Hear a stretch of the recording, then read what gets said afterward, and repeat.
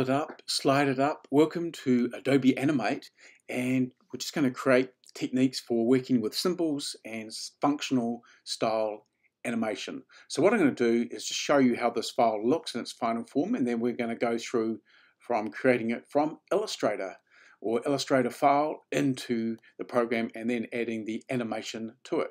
So what I'm going to do is I'm just going to go under Control here and just go down and test, just so you can see what it looks like.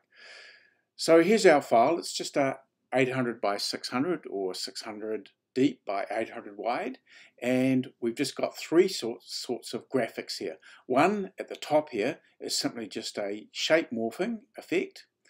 The next one started off a bitmap or a image, just a graphic like the top one, but then it was turned into a graphic symbol.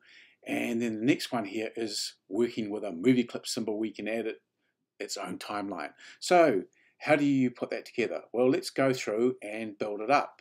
So what I'm going to do is I'm just going to close my Animate here. We're going to open it from scratch, and just closing that one, and then I'm going to go through and build a new file directly from Illustrator.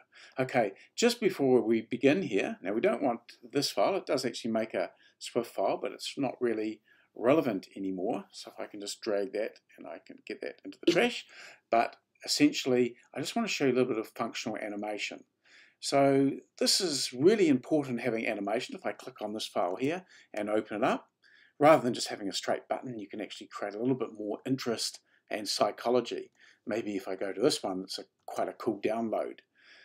So rather than just something that's boring, it can be far more exciting just as people wait for their file to work.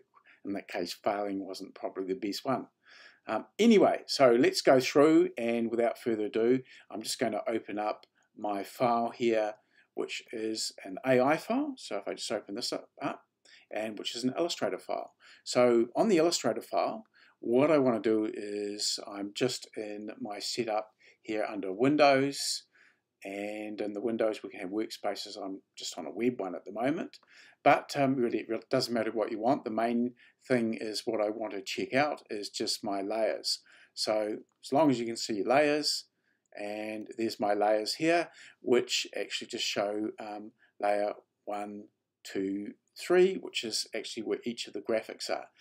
Now what I want to do is, there's a mistake here, and this is going to run into problems. So make sure that you actually do work out the right layers, because it's going to make life a little bit easier when you get into Adobe Animate. And by that I mean, if I just turn everything off here, including my background file, what I've got is a blank button 3, and I've got this file here, which is just a simple circle ellipse tool. And it's on the same layer as the slider. Now that's going to cause a few problems. Rather than have to solve it later, I'm just going to go Edit Cut. So Command X, I'm on a Mac, and I'm just going to come down here and just go File, Paste in Place. So if that layer was locked, no it's not, you're attempting to place and drag something which are locked or hidden. I'm just going to go OK. I'm not sure why it said that, because I don't seem to have any locked files. Maybe you lock your files here. Anyway, I'm turning all these back on, and now they're all in the right format. So if I just deselect that, we can just make sure that background, the slider effect I want, and then each of these buttons. So I'm just going to make sure I just save this now. And I might save it into the latest format.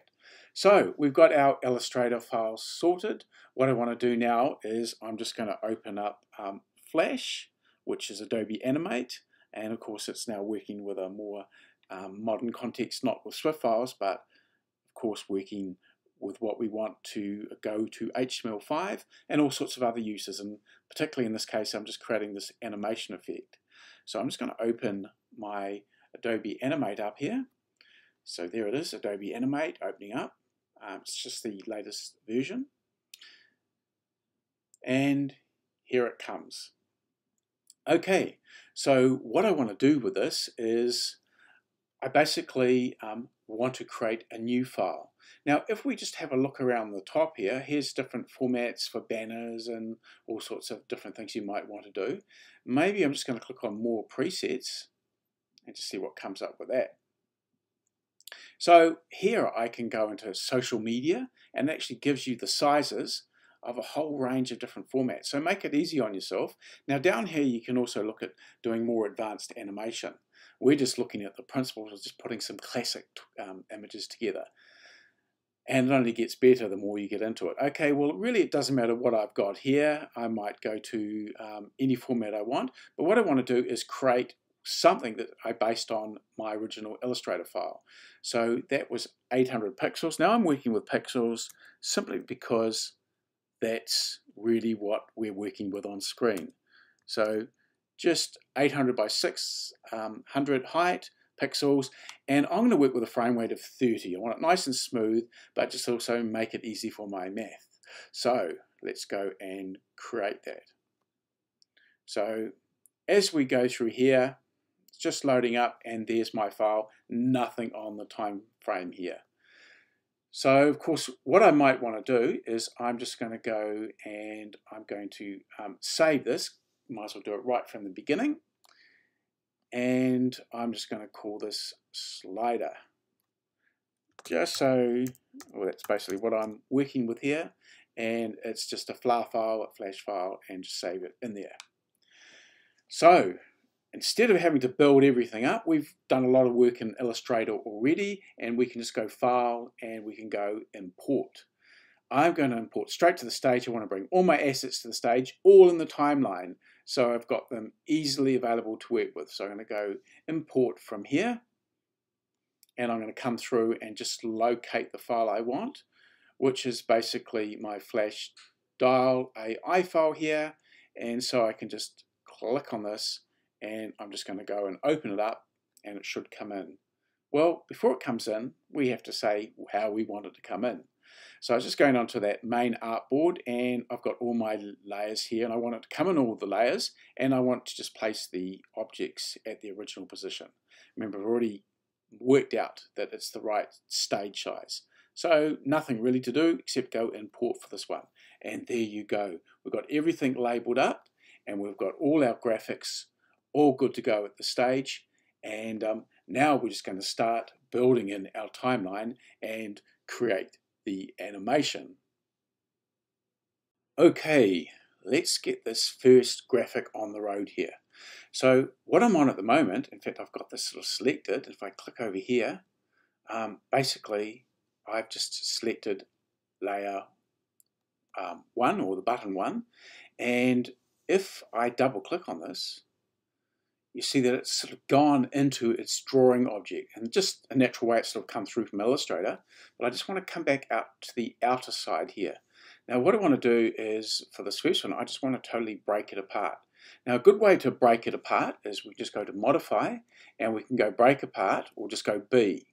Either way, just go and break that apart. And now it doesn't go in any further, it's right on the outer edge, it's just a straight graphic. With this first graphic, we're just going to work along with the timeline, and seeing we were working at 30 frames per second, what I'm going to do is I'm going to just come down, and I just want to click with my left mouse button or my Wacom pen, but simply just drag down, because I just want to change and just add some extra space in this timeline, because at the moment we can't move anywhere. So let's go through and just do that again. Now I can control click on this, and it will come up with a menu. And basically what I want to do is I just want to insert frame, and I can just go with F5. That's another way of doing it. Or I can just come up to and insert right at the top here, timeline, and just go frame, not keyframe, just frame, and I'll just plonk that in there. Now we've got the slider that can slide through here, but we don't want to just make extra keyframes at this stage, because we want to keep them in the right format.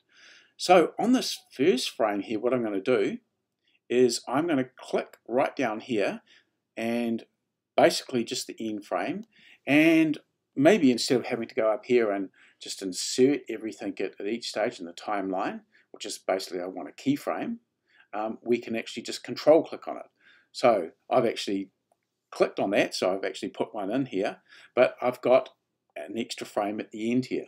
So what I'm going to do with this one that's already highlighted, I'm going to hold, or start dragging it and just hold my shift key and take it right through to the other side and just sort of line it up here. And just get it nicely positioned, so I'm happy with it. And there you go. But if I just go off here, you see it's two different parts of the timeline. What we want to do with this one is we're going to do what's called a shape tween. We're going to do the tweening between these two keyframes. Tweening is the in-betweening of what it takes to give the illusion of the animation. So you've got two distinct keyframes and all the rest will be making that illusion happen. In this case, pretty simple with just a straight shape, but nonetheless, let's go and do that. Now we can add a few other graphics and things like, or effects in here, but just to get everything going first, I'm just going to go through and make it nice and simple, just working on a good way of doing this. I'm just going to click on this timeline here, and I'm going to put a animation tween in here. So if we go into Insert, go to basically up to the top group of animation things here, and the two we're working with today is just classic tween. This won't work, of course, in this one, but we're working with a shape tween. That's what we want for right now. And I'm going to click on this one. So now you can see everything's moving through there, but there's only two key frames to work with. So let's go to frame 30 here, and what I'm going to do is I'm just going to now just go Control click on here and just insert another keyframe. And with this keyframe, I can go through and do things like, if I just click on this, you watch what happens over this side. It's basically in this properties, and I can click on, say, a color now and go to another color. So if we now slide it, we can see that we're actually not really changing the shape, but we are changing the color. Let's actually change the shape. So I'm going to click right on this one, which is on the keyframe, and just go delete. And I'm going to come back over here, and I'm just going to grab a different shape and just plonk it out like so. And you see what's happened to the timeline just down the bottom here. If I go all the way down there, there's this timeline all dotty, not what we want. So what I'm going to do is just going to click that in like so. And as soon as I let that go, oh, suddenly it seems to be working again, but this time we're shape tweening it. Pretty simple, eh? Now you can do some really cool things for putting animation together, creating the illusion of 3D, all sorts of things. But what I'm going to come up to do now is I'm just going to click on that same keyframe here, and I'm going to delete it once more. And I'm going to go and get some type.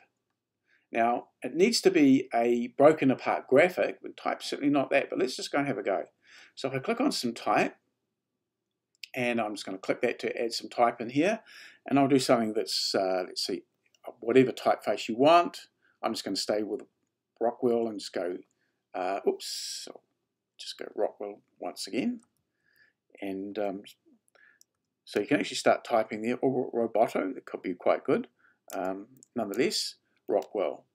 So I'm just going to choose that one, okay, and just type in, well, let's say I'm going to go a cap. I've got cap, and I'm just going to type in S. Now you could have bold or whatever, but I'm just going to bring it down and bring it into the place I want. I could actually resize it and just by highlighting it, or changing it to another font, but I just want to keep it like so. Now this won't work. See what's happening with the timeline, this dotty effect. So what you have to do is break it apart. So you guessed it, just Command B or modify break apart, and it should do the same thing. Now you really just want to use with one graphic or one letter, so you can control all of this, but as soon as I click outside of that, you should see, oh, my timeline works now. So what does that look like? So it's actually not going too bad here, and we're going to colors and shapes.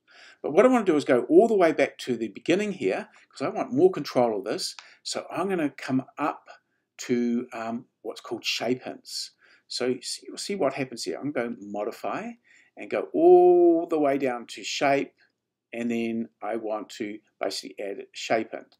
Okay, so why isn't that shape hint coming in? So let's just go back and just make sure that we're on that keyframe, and just go insert, modify, shape, and then just now we can set shape hint.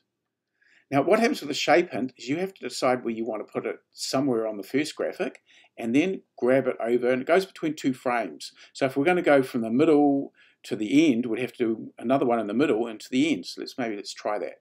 So I'm just going to bring this out here, and you see it highlights, and now I've got better shape effects. Now, just to show you that could go crazy if I put it somewhere else, and it's going to change the shape, which I don't want at all. I liked it up here. So what you actually basically need to do is then we can go through and put another shape hint and then go out to the end here. So while we're in the middle, let's go and do that. So I'm just going to go modify, shape, and go shape hint. And now this is for this one, which I'm going to take over to this side. And as I take it right through to this keyframe, there it is at the end. So I can actually start changing that to get whatever I want. Even one animation might be quite different to the other one. So that's just basically putting together shape hints. Of course, what I better do is just go and save that. So that's the first part of putting this together, just using a simple shape tween, working with straight, broken apart graphics. Okay, once again, we're going to get on to now to button 2, just down here. So there it is, button 2. Now, the same thing here is we don't want to, if I double click on it, we don't want to go in, we just want to actually convert that to a graphic. Much easier to work with, so there's no extra grouped elements, it's just nice and clean and pure. So I'm just going to actually not double click on it, just go from the scene out here and just, you guessed it, I go up to modify or just break apart, Command B. So we've got our first graphic there. Now of course not going to use the same form and put this keyframe at the other end, not just yet anyway. We're now going to convert this into a symbol. So what we can do, if I come up to basically modify here, I can go to convert to symbol. I can actually just as easily come over to this hand side and you see this little symbol icon. I'm going to click on that while it's selected. Now the first symbol I want to use is not a button. This is where we can have actions off that. We're not doing any actions on this example, just working with some classic animation. I'm going to go to graphic. Now when you actually name your graphic, use a standard naming convention. So I'm just going to go GR, and that means graphic. And let's see, I'm going to use what's called camel casing. Okay, so I'm just going to go blue circle, blue ball. That's better. So camel casing essentially is just the first lowercase word and then to the new word, rather than having a dash or wasting any spaces, or certainly don't want to have a space in there, and rather than using a dash or an underscore, we're just going to camel case it being a capital letter. So lowercase, capital letter to indicate the new word, camel casing. Okay, so that's a graphic now, and I'm going to go OK. Now one thing that's happened with this, if I just come up to the top here and I click on library, we now have a symbol in there. And there it is, there's a symbol graphic, and it's a symbol. So let's go back to properties here. Okay, so now I've got this file in place. What I'm going to do is, you guess it, I'm going to take this all the way through to the end, and just here I'm now going to convert this to a symbol. So I'm just going to use my control key, being on a Mac, and then I can just go insert keyframe, and there it is, and it's the same symbol. So I want to play around with some animation now, so I'm going to go control, click in the middle here, and we can't use shape tween animation, it's no longer shape tween. We can use a frame by frame and break it up, you know, and here's all the indication here, but there's nothing really in there at the moment. But it's one way of doing some tweening, and then if you want to do some crazy stuff with individual frame by frame, but we don't want to do that. We just want to go and do a good classic tween. Not going to use a motion tween, I just want to use create classic tween. Okay, so there you go. So of course it's not going to move yet because this first one and last one don't go anywhere. So I'm now just going to click on that and just drag it across, and I'm going to hold my shift key just to constrain it. Okay, there you go. So there you go, just there. So what I want to do now is just have some fun with this one. So right in the center, I'm going to use control, click, and go insert keyframe. And with this one, now I'm going to move it up to the top there. That's better. And maybe here at about 15, I'm going to do another keyframe, control, click, and insert keyframe. and this one I'm going to drag down to here. And let's see, we'll do just one more, and I'm going to click, say, about 45, just to keep it nice and even all the way through. Control, click, insert keyframe, and just drag this one down to the bottom here.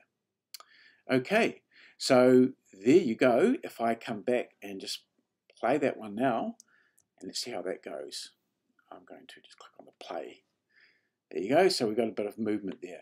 Now things like easing in, easing out is obviously things you need to get into to really make this animation sort of more natural, etc. But really just this first video is just looking at working with the main elements and the main two symbols, graphics and movie clips, and of course just your shape tweening. So that's putting together the second one. So the next one we're going to do a movie clip. With the movie clip, before I get into that, I think an important thing to do is just come up here and just file save to make sure everything's okay.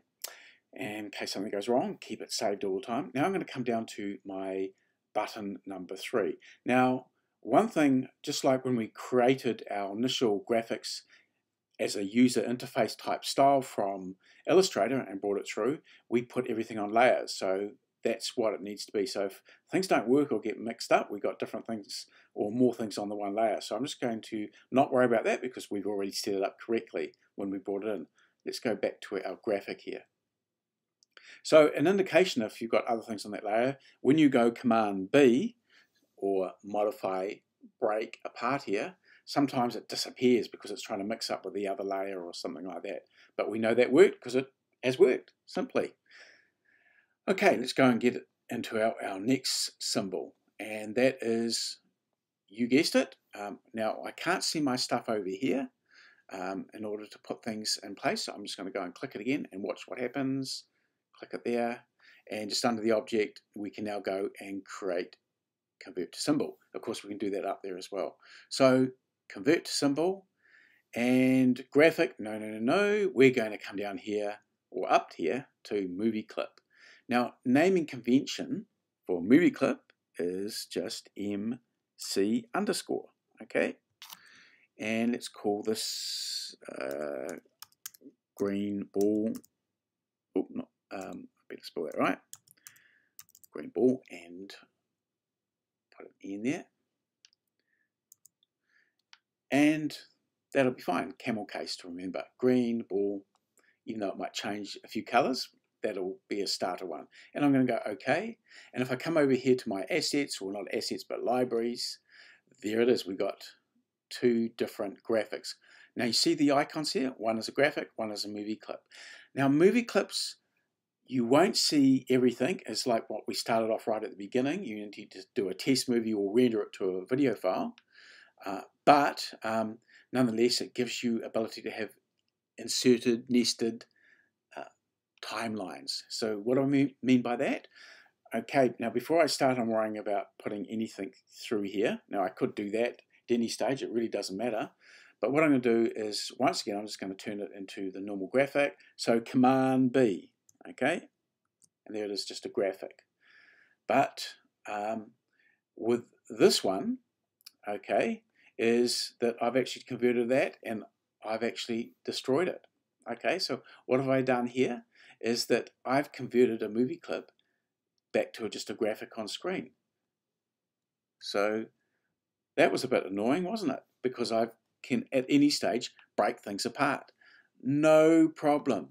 So I'm just going to come back to my graphic here because we've got these as basically library items. So I can just come down here and just drag that back in there. See the plus? And I'll just plonk it where I want it to go. Okay, and you can use your arrow keys if you just want to line it up, just get it precise. So there you go. In fact, the same with the graphic. You have that stored as basically a library symbol and you can use it again. It's only an instant on screen. When you break it apart, you create a whole different graphic again. So just be a little bit wary of doing that, but nonetheless, you're sorted either way. So now we can go through and I can put in my basically keyframe at this end. So what I'm going to do is I'm going to go and do that. And now I don't have to do it this this way in basically doing it now. I can do it later because I want to do some extra graphics or extra effects timelines with this movie clip symbol. So it really doesn't matter when I do it, but I'm just going to do it this way. So I'll click here, there's my timeline, and I'm just going to go Control click this time and insert keyframe. Now I'm also going to come along here and I'm going to put in the same classic tween again. So just basically click on that and we just want to do classic tween. Okay, and of course with this end one I'm now just going to drag that through to the end as well. Hold my shift key, just constrain it, and basically just like the graphic symbol, there it goes. It's just no animation put in there. We could do the same things as we did the graphic, but we're going to do a little bit extra. And what is that? Well, all I need to do is, in fact, I can do it from here or anywhere along here because this is just a symbol of the same graphic. So I could click it here and it's going to change it as well, but so it doesn't matter where I do it. But while I'm in here, I'm now going to double click. Remember what happened? We went into a group before. Now I'm going to double click on it. There it is. There's a graphic and we've gone in, but it's actually gone into the movie clip itself. And what's this down here? It's another timeline. Just to have a little bit of fun, what I'm going to do is a little bit like when we did that first graphic up the top. I'm just going to go Control click here. I just want to keep it to mathematically work with the 60, so half of 60 is 30. And I'm just going to go Insert, not Insert Frame, Insert Keyframe. And with this one, I think I might still just go doing my classic type tween, but it'll be a shape tween because this is a shape. Now what we could have is a graphic within here and then the shape tween within that, so it gets nested and nested, so it goes deeper and deeper and deeper, and you'd actually get three things along here. But just want to keep this nice and simple, just the principle. So let's go back here and I'm just going to click on this, and of course we get our shape tween back, which is what I want. So create shape tween. So nothing's happening here, okay, because it's just the same graphic, 2 keyframes. Now I don't want to animate this one, I just want to do a shape change because we've already got an animation in our master scene timeline. So what I mean by that is I'm just going to come right in the middle, just click on 15, and I'm going to just click in there and go insert one more keyframe. Now with that, now I could swap out another graphic, do whatever I want, and I'm simply going to, with this one, I'm going to come up to this transform tool. And I'm going to just transform it, just have a bit more fun with it, just to definitely show it's a different shape. I could use a whole different shape like we did up the top, but I just want to keep that a little bit easier.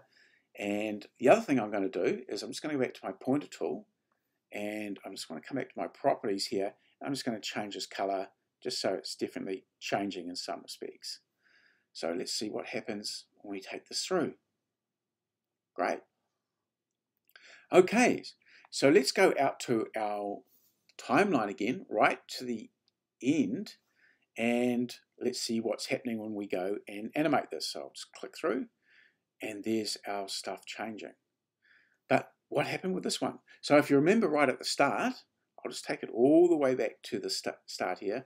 When we're working with movie clips, the only way to see them is render them out to a video file, or it could be a ping sequence, but a video type format, which actually goes through media encoder. Or basically what we can do is just come up here just to see anything in any stage. So Control here, and I'm just going to come down and just going to go test, and that's the way to just test it. Let's see what's happening there, and see our stuff is changing like so.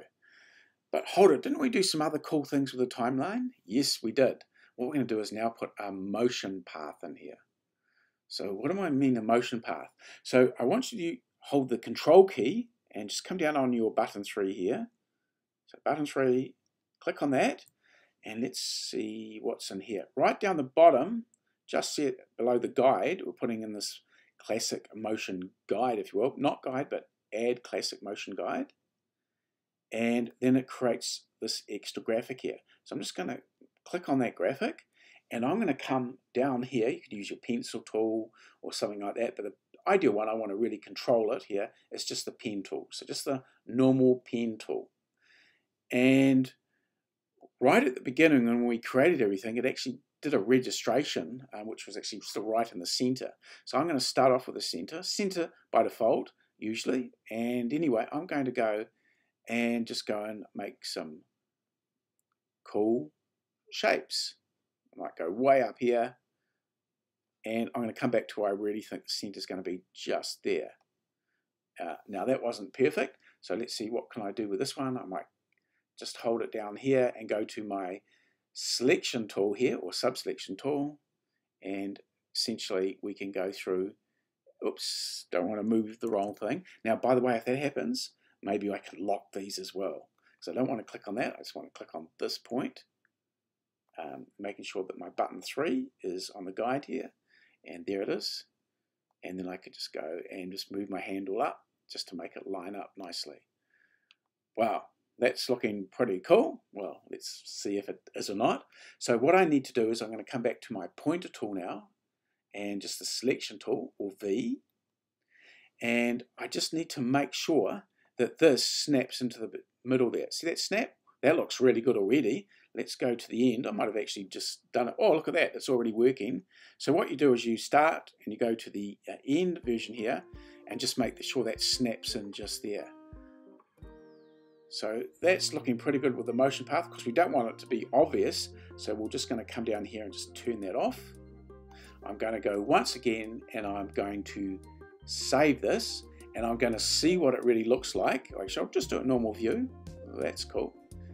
Now if we render it as a GIF animation, that's what you're going to see. You're not going to see anything above that. So that's why it's good to render GIF type stuff. It's just using graphics really. Movie clips, you need that extra output. But let's go and test it. So just Control, and I'm going to come and just go test once more. And now we can see everything rolling around with all its inserted, nested timeline and all the graphics going together. So just finally, once you do your final save here, or it is saved, that's great. Then you can go, if you want to render it out, this is going to go through Media Encoder. So if we just come down to Export here, and we just want to go Export Video Media, and maybe just a H.264 and just an MP4 is ideal. Or if we just want to render it as a GIF, we can just come here and render it as a GIF.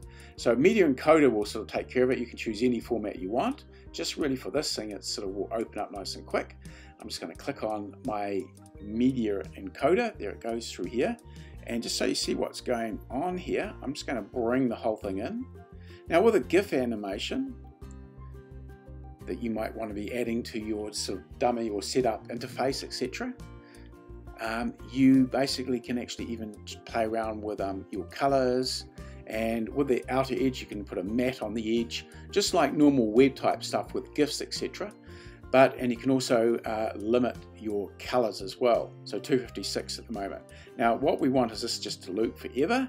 We could do a test from here, but rather than that, I'm just going to go save now, and should be saving to the file there. I'm just going to save it in slider GIF, and certainly don't want a Swift, but it's sort of doing something like that anyway, but you'll see that should save there in just a minute. And let's just minimize that. Let's minimize our Illustrator file, and we should have, there it is just here, and I just open that up to just see how that works. And a great GIF animation, but you will notice the GIF of course is not showing that middle section there. So really that's just getting your head around some of the key things in basically Adobe Animate. It's sort of the classic ways of working. Now there's lots of stuff that goes on there and lots of refinement you can do, but just initially to get some really cool graphics out and understand the principles of symbols, that should give you a good start to go deeper with it. So thank you for watching.